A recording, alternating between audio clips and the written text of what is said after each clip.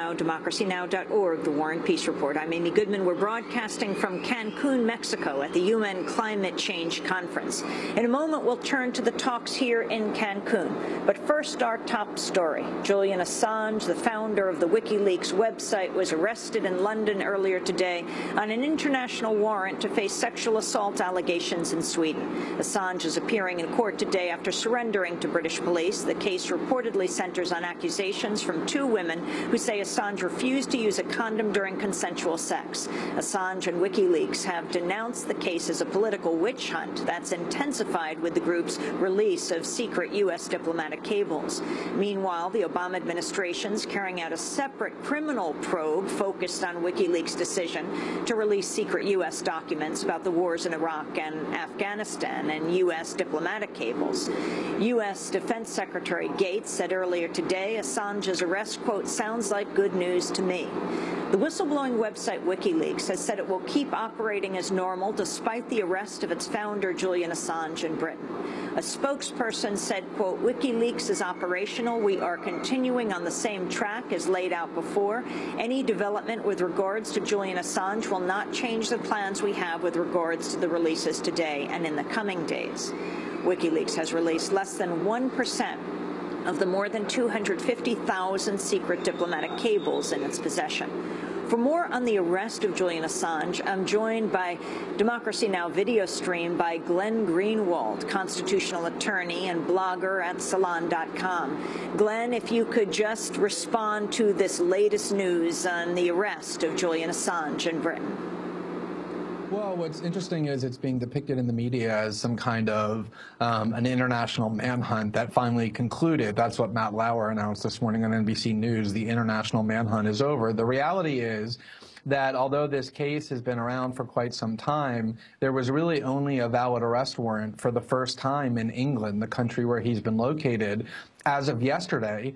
And last night, his attorneys negotiated his turning himself in with the police department in London. So it was entirely voluntary. There was never any manhunt of any kind, nor has he been actually charged with the crime. The arrest warrant has been issued by the Swedish authorities in order to question him about the accusations that have been made. There's no judgment that he's guilty or that there should be a prosecution at all. They're simply seeking to interrogate him. And one of the the strangest and most interesting aspects of all of this is that it's extremely unusual for Interpol, the international police agency used in Europe and other places, to be used in this manner. I mean, he was put on the, quote, most wanted list, even though, as I just said, he's not charged with any crime. They're simply seeking to interrogate him.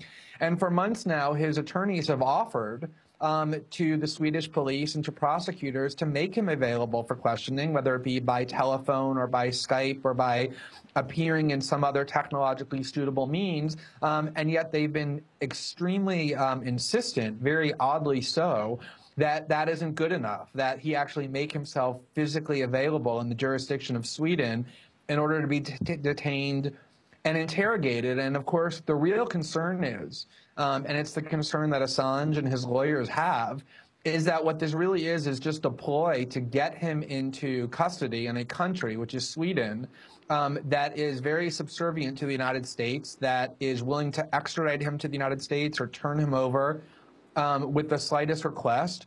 And any person who has followed the United States, quote-unquote, justice system over the last decade knows that there's good reason to fear that anybody who's accused of national security crimes, especially if they're not an American citizen, is treated in violation of virtually every Western norm of justice without almost any due process. So I think the responsible thing to do for any person is to wait and see, with regard to the allegations themselves that these women have made, whether there's evidence to support it. We should all wait and see one way or the other, and hopefully the case will play itself out. But there's lots of reasons in terms of how it's been treated by Swedish authorities to find it very questionable indeed whether what's really going on is a politically motivated effort to get him out of WikiLeaks, stop what he's doing in terms of exposing and bringing transparency to governments around the world, and ultimately hand him over to the United States.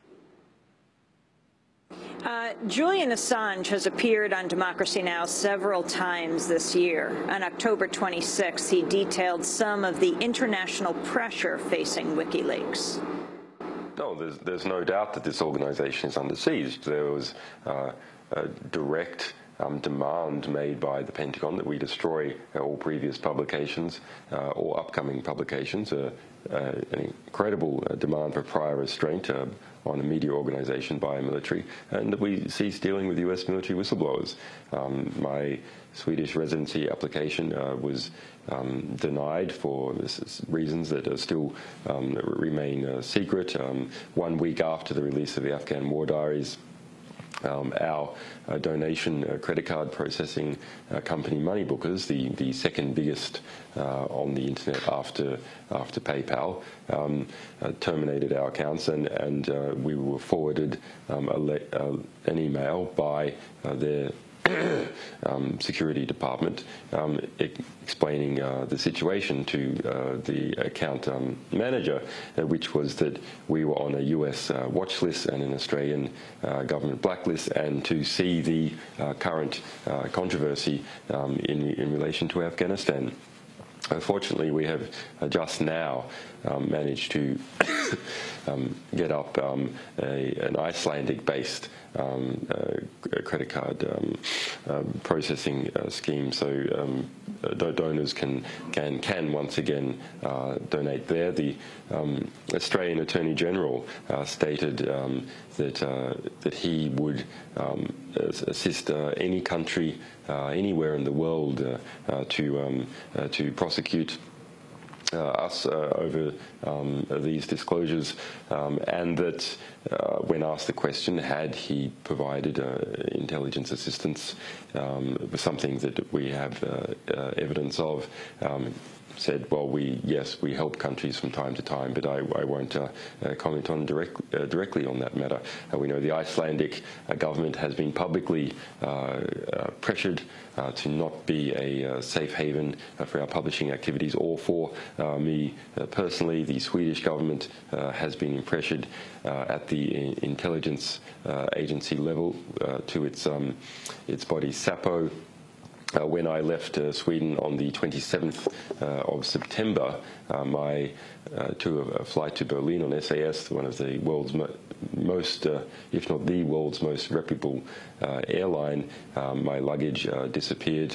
That was I was the only case in that plane. That was Julian Assange speaking on Democracy Now! Just a few weeks ago.